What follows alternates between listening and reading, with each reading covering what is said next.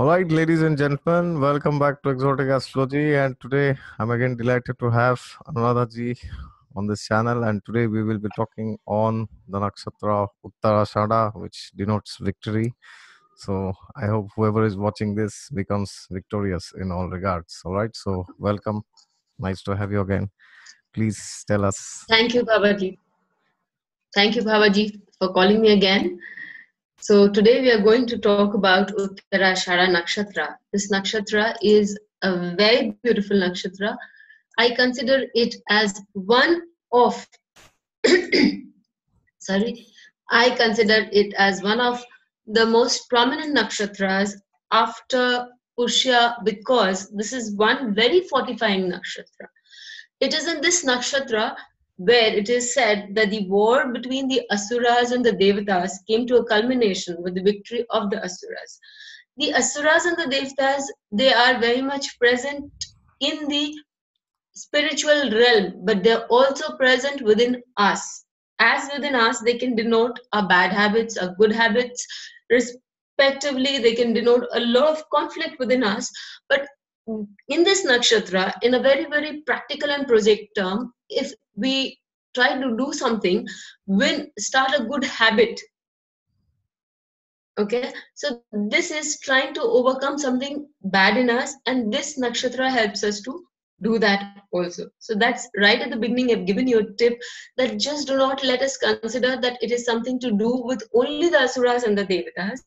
It is something to do with us also. It helps us gain a strong foothold in the positive realm of our life. We will see how and why as we move on. This nakshatra has its foothold in two zodiac signs. It has its foothold in Sagittarius as well as Capricorn. In Sagittarius, it occupies 26 degrees 40 minutes to 30 degrees, and in Capricorn it occupies 0 degrees to 10 degrees. The first pada is found in Sagittarius, and the next three padas 2, 3, 4 are found in Capricorn. So there are 4 stars which are prominent.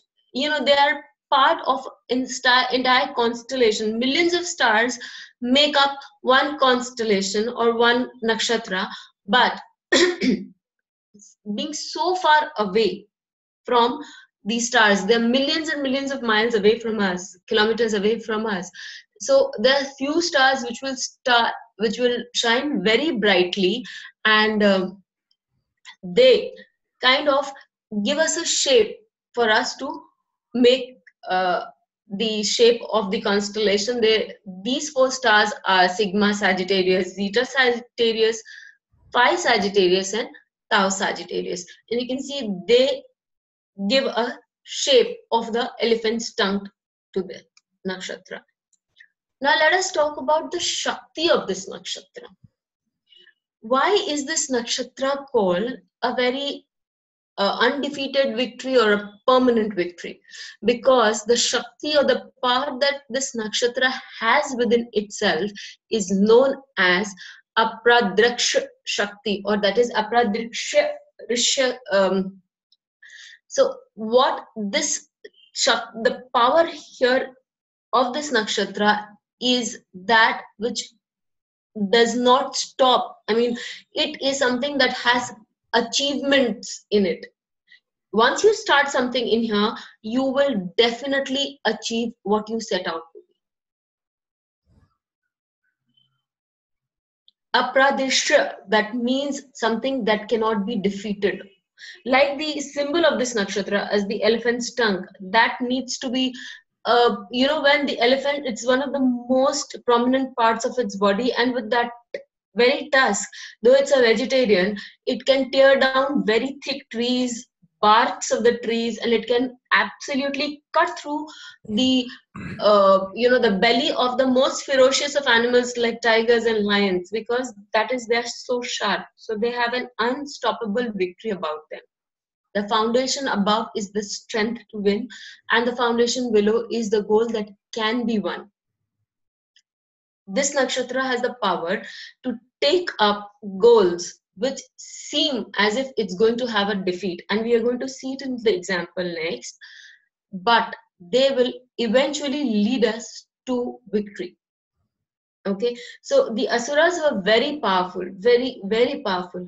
However, they were very much subjugated, put in the realm of the Patala, and then they were very much put into the victory, then went on to the Devatas. The Devatas here represent the right within us. The Asuras represent the wrongdoings within us. So there are times when our vices, when our wrongdoings have an upper hand. They try to capture our mind. However, there is a very strong side, the truth, prevailing goods within us, which will have to overcome the wrong to find its way up. Okay, the desire that this nakshatra had was to gain victory that can never be lost, something that is shashwat, something that is chiristhai, that is, meaning that will remain forever. Okay, so let us see what happens in the first case that we take up. The first case that I take up here is that of Abraham Lincoln. We all know who Abraham Lincoln was, but just to recap for everybody's benefit, he was an American lawyer, he was a politician, and he was a US president. One of the most respected figures in the history and most famous leader in the United States. He held office from 1861 to 1865, and he also was assassinated. The reason that he was assassinated. Now, Abraham Lincoln was, as you know here, if you see his data, his lagna is that of Aquarius. Aquarius is said to be a futuristic lagna. Okay, and it's an airy sign promoting a lot of thought and promoting a lot of future events and things like that. Uh, he had a vision. He had a vision of a slave-free America, something that was not heard of in those days, especially in the southern states where cotton was grown and there was a lot of labor-intensive areas. There was a lot of slavery there. And slaves were absolutely treated like things. They were not treated as human beings. Very poor conditions of living, families torn apart just at the drop of hat, and many such things. Now what happens is this man comes up with a very compassionate idea that there has to be a stop to things. The civil war that was fought after he won the elections as a president of the United States was because he wanted to bring about an end to slavery, and the southern states definitely did not want that to happen. So there was a war within the country itself. The country was divided into two parts. Somehow he took the country across through that very, very turbulent phase, came out victorious, wherein slavery was abolished and the federal government was strengthened. Today when we say that it is easy with the communications being so open, so wide, and we have everything right at the tip of our fingers, but in those days it was a different time altogether. And I'm not even talking of something that happens in the 90s. I'm talking about something that happened in 80s, 18s, in the 19th century.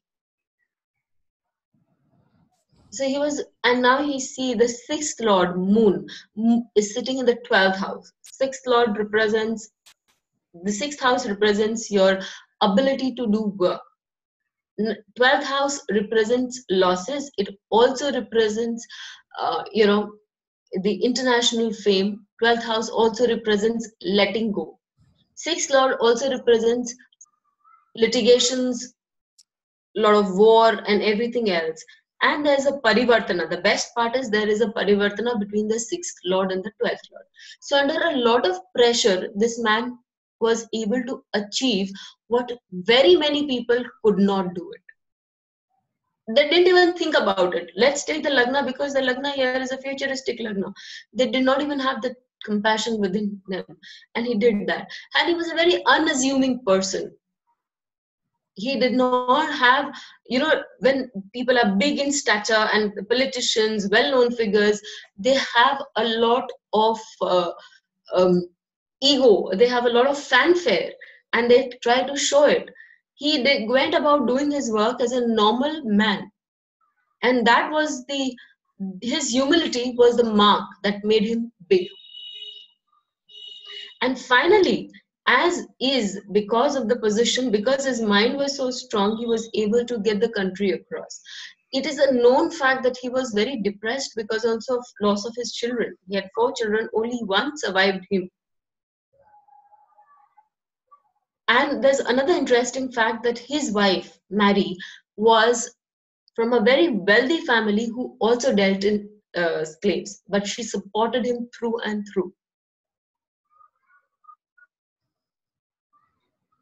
So he also had a support, but he was a little depressed about, but he was assassinated for the very fact that he went ahead and did something that was unheard of, compassionate, wanting to do things for people. And they say nowadays that no good deed goes unpunished.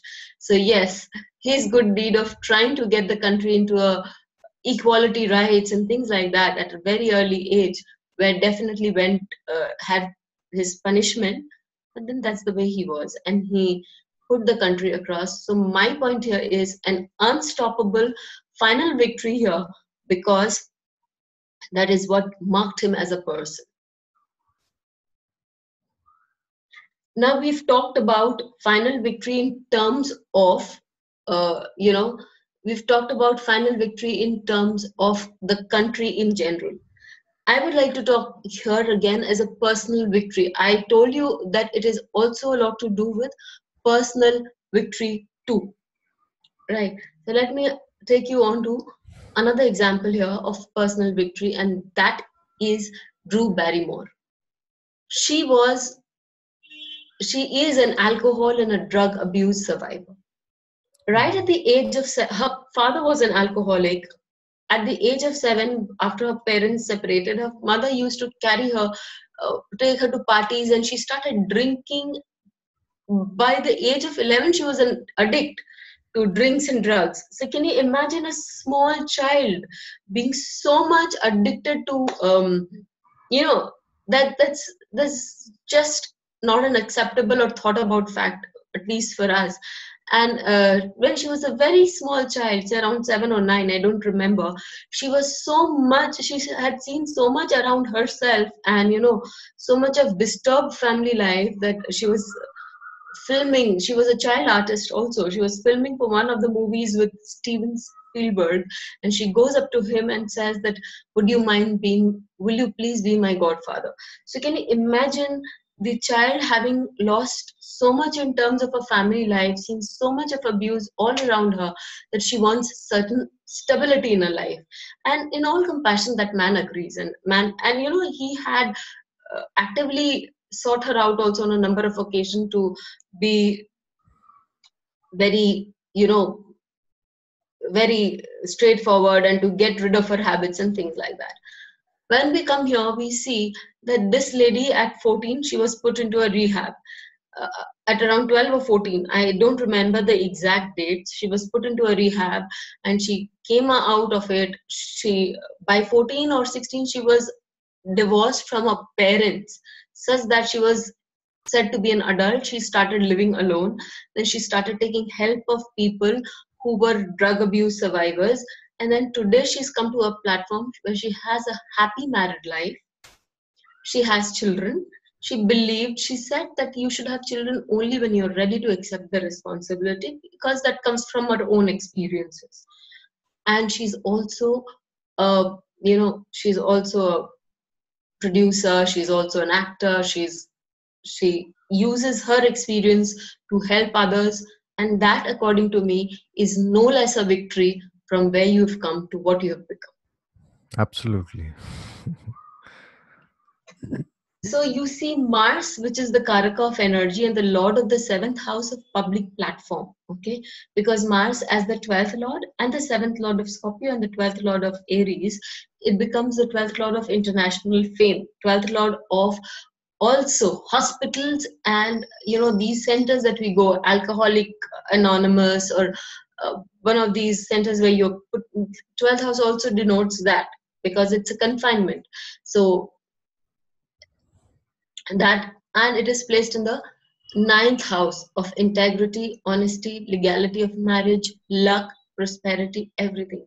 Having gone through everything, she comes back as a very, very victorious person to me at the very least.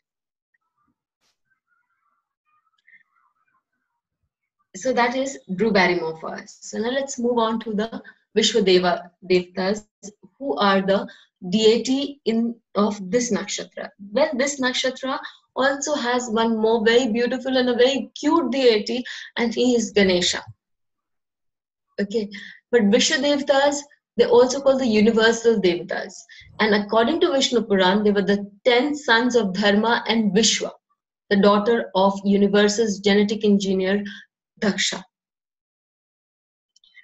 Okay, and this constellation, as I said, it is also associated with Ganesha. There are very many, very many stories, and as per the Indian Puranic stories, there are very many variations to who the Vishwa Devtas are.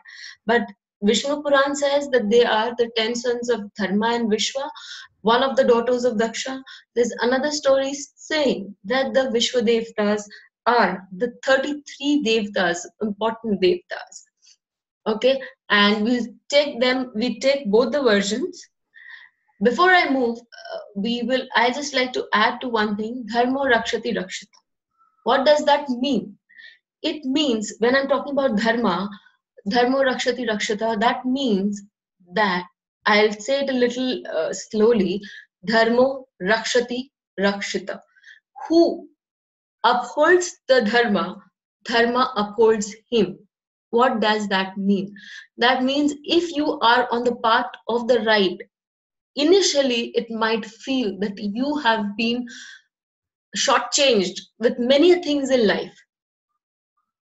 But if you stick on to what is right, dharma means doing the right thing at the right time. It does not mean, uh, you know, mm, giving alms or things like that. If it is necessary at that point to give alms, give alms.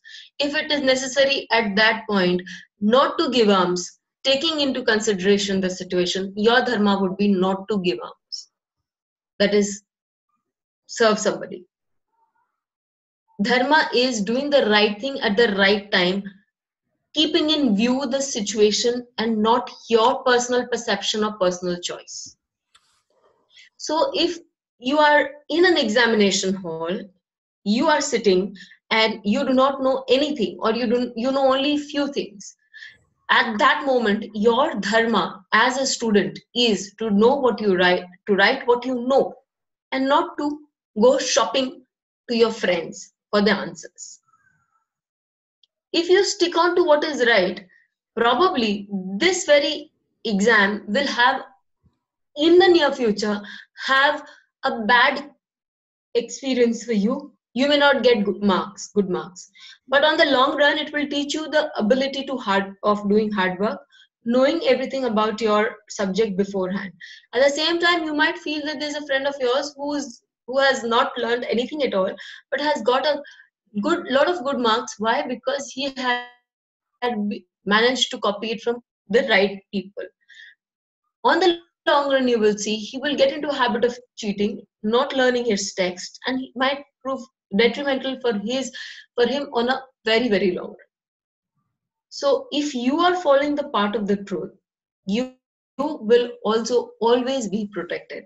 Okay, so dharma means doing the right thing at the right time. So when we take up the children of Dharma and Vishwa. So we will see the children happen to be Vasu. Vasu means goodness. Dharma is always associated with goodness. You have to have this ability to be doing it with a goodness of the heart. Okay, and you have to be truthful. So these 10 children, as they are said, are also very stellar qualities that fortifies a human being, and also the devatas. Satya is the truth. Now, there's one thing when I associate with Vasu and Satya, and they say there's a saying in Sanskrit, Satyam bruyat, Priyam bruyat, Na bruyat, Satyam apriyam. That means you should always speak the truth, but speak that truth which does not hurt a person. Sometimes we are very callous when talking and say, no, but I was telling the truth. But you're hurting a person to no extent. That is your ego speaking. There is no goodness in your speech, and it is not going to affect anybody in the right manner. Yeah, this shloka is there in the Gita also, no? Anudvegam kalam vakyam satyam priyam hitam chayat. So you have to. Krishna, this Bhagavad Gita is one of my favorite. It's the favorite book because whenever you're upset, whenever you're down. In fact, this Vishwadevta feature, if you see, that's the Vishwaroop that Krishna takes in the 10th adhyay, when he actually puts in a very big. He shows the Virat Roop to Arjuna and says, "See, you can see everybody within me." So he says that you have to be honest, but all of us can be humble in our honesty. Cut through willpower. See, today I set up supposing I set up a routine that, yes, from today at 6 o'clock, I will definitely get up in the morning and I'll go for my morning walk. That's one of the defining things in life because it helps me to maintain a good physique, which is very important after a certain age. But I need the willpower, the ability to push myself out of the bed at 6 o'clock in the morning is something very, most of us, okay, we'll do it from tomorrow. We slept in late. We will always find an excuse of not getting out. It's our willpower that will push us out. That's another one. Daksha is ritual skill. So when we are doing something, we must have the skill. We must know the procedure for it. That's daksh. That's dexterity. Also finds its root in the word Sanskrit word daksh. Okay, kala means time. So everything in time, everything in place. That's one of the universal truths. Kama is desire. And lust, it does not have to be just when we talk about calm or desire or lust, we only think on a unidirectional method or way of gender bias or gender sexuality or things like that. No. To do anything, you have to have a desire. Even when this universe was created, God had the desire to create an universe. And that is how the universe was created. So this is important. To have a desire to do anything is important. Dhriti. Dhriti means firmness. So again, truthfulness is firm. Today I know that if I have cheated and my mother tells me, well, what happened? Tell me very truthfully. And I can either be firm and say that, yes, I cheated, and that would require a lot of courage within me. So these are the 10 gods. They're said to be the 10 universal gods, but if you take it within the human being, because they say that Narayan or the soul resides in everybody, so it must have all these qualities too. So these qualities will find a resonance within us also. Kuru is the ancestors. All of us have an ancestor. And I always believe honestly that all of us should, whether you know about your ancestors or not, okay, from whichever caste, creed, country that you are in, whether you know about your ancestors or not, they know you. So every morning you need to pay your abulance to them. You need to thank them for your being on this planet. It is because of those ancestors that you're on this planet. Had the lineage died somewhere, you would not be where you are today. And once you start thanking them, you give them that energy. When you give them that energy, because Bhavaji, you speak a lot on Gita, in the third adhyay or the third section also, Krishna says that you need to give energy to the devatas, and they will reciprocate back to you in some form to help. Generally, what do? We tell the gods that please do this for me, then I will give so much in Tirupati, or Yeah. I will do so much there, I will do so much here. Okay, but we always do it the wrong way. See, you want to get something done, okay? As per what I understood from the Gita, I am just telling you my version. Everybody is open to it. You want to get something done. First, you need to go there and say that, please help me. This is what I have to offer to you. Don't bribe, offer it with love and affection and say, this is all that I have to offer to you. Please help me in my task. You may get something that you had not even thought of. Your aim is to get 5 crores of rupees, okay? His aim might be to give you 10 crores. But you put a stop to that right at 5 crore when you say that if I get 5 crore, I will give you 10% of it. He may not want that 10% also. He may just do good with two handful of rice, as was the case with Sudama, his very good friend. So what I'm trying to tell you here is that you need to just go and say, please, please help me in this task of mine. I do not know how to go about it. Please show me the direction. I'll be grateful. This is my offering to you. That acts as an energy for him, her, whoever you want to believe in. And that is reciprocated. And that is across all religions. It's not just Hinduism I'm talking about. It is across all religions. Okay, and then you have Pururvasas, that is, the abundance. Any of his grace is always associated with a lot of abundance. And when you get his grace, you're always on the peak of joy. When you have worked with the goodness of heart towards your target, being truthful, having that willpower, and gaining that ability to do the skill at the right time, okay, with a lot of firmness, remembering your ancestors, in grace, you're always in joy.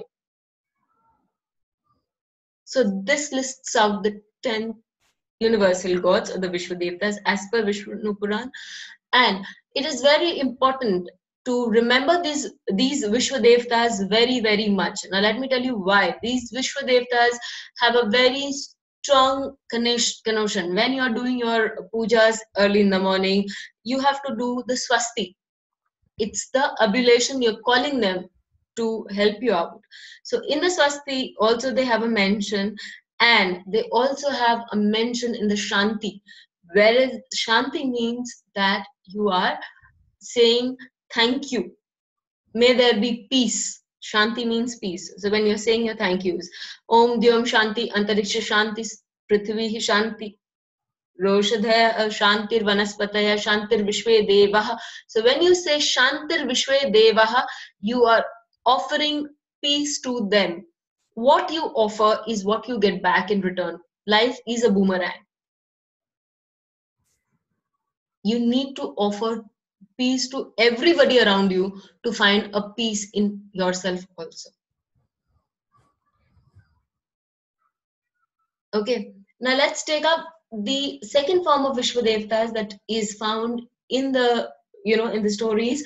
The 13 Vishwadevtas, the Ashtavasus, who are a form of these Ashtavasus are the form of the the Vasus that are directional gods, and they rule the Dhanishta Nakshatra. When we do the Dhanishta Nakshatra, we'll take them up in detail. The 11 Rudras are, again, it has, throughout the Puranic stories, there are a lot of variations, but Shiva is said to be, in one of the texts, said with the chief among them. There's also about Rudra, who is the lord of the Adra Nakshatra, being a very strong in them. They're also said to be Maruts.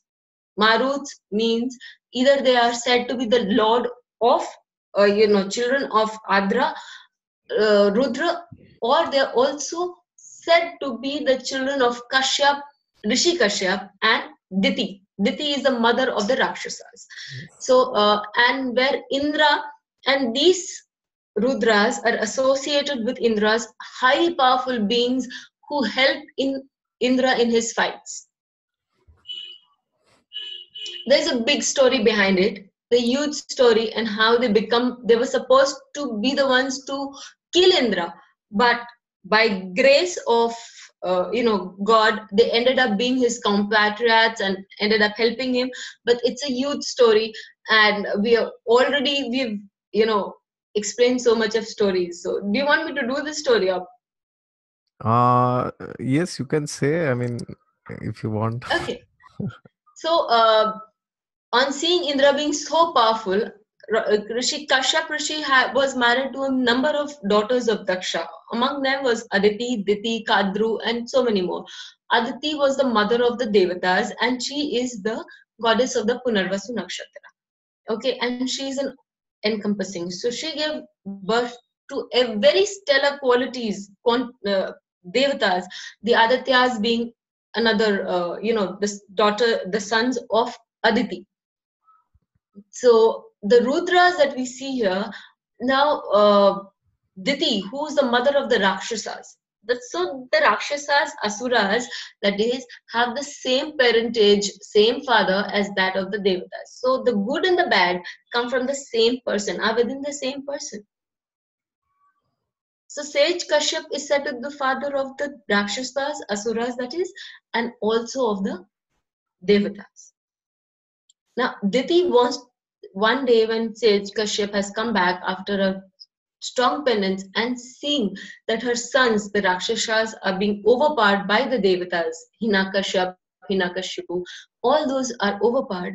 What Diti does is she goes up to him and says that no, I want a son who's capable enough to kill Indra. Now, Indra is also a son of Kashyap, Rishi Kashyap.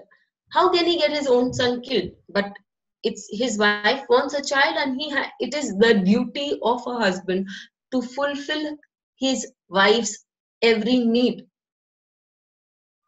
One of them being childbearing. So he is forced to do that. But he says that you are only able to do that. And what I've said just now is from the Vedas and from the Shastras. I am not putting in any word of mine. People may think that because I'm a feminist, I might be saying that. I am just quoting from the Shastras. So what he says that, see, you will get a child, but if you want a fruit of a stellar quality, you need to put in that stellar amount. I mean, whatever you put is something what you get. So if you are putting in a lot of effort, you will get something which is very beautiful. So he gives her a few, not few, a whole list of dictates that she has to follow to get that child. And she agrees because she is now determined to help her children. A mother will go to any extent to help her children. So, but Indra gets the whisper of it, and he comes, and when once she's sleeping at the wrong time, he moves into the womb. So a mother who's expecting should not sleep at the wrong time also. There are prescribed times also of sleeping. Anyways, coming back. So what he does is he starts chopping that. But there's somebody, Narada from outside instructs that you are doing something very wrong. You cannot harm an unborn child. That will give you one of the biggest sins possible. That is so adharmic. So he says that, what do I do? He said, you come out of the womb now, and we have to work it out in such a manner that these children within the womb of Diti become the concert of yours. I mean, they start helping, they become your aids. And then there is a clause in the dictates that Lord Kashyap, Rishi Kashyap gives Diti, stating that if there is any of the clause that you do wrong, then instead of killing Indra, this child will become an aid to Indra. And so Diti makes one mistake. She gets angry. You're not supposed to get angry. She gets angry at the wrong time.